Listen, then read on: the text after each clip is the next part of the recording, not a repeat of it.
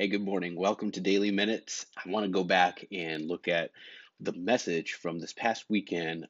It was Overwhelmed, part four, week number four, and Pastor Leo really brought an encouraging word.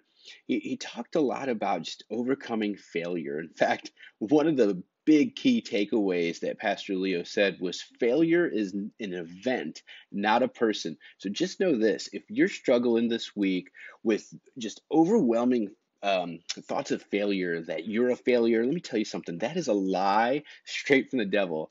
Failure is an event, not a person. And a couple other things Pastor Leo said is it starts with repentance. So whenever we're trying to overcome being overwhelmed and overwhelmed with failure, just know that if we put God first, He's going to take care of the rest. Here's what it says in First John chapter 1, verse 9. It says, if we confess our sins, He is faithful and just to forgive our sins and to cleanse us from all unrighteousness. This is a free gift from God. We could be cleansed. We should walk in who God created us to be. He calls you beloved. He went to the cross for you and for me. That's how much He loves us. Repentance focuses on your future. It's another thing Pastor Leo said.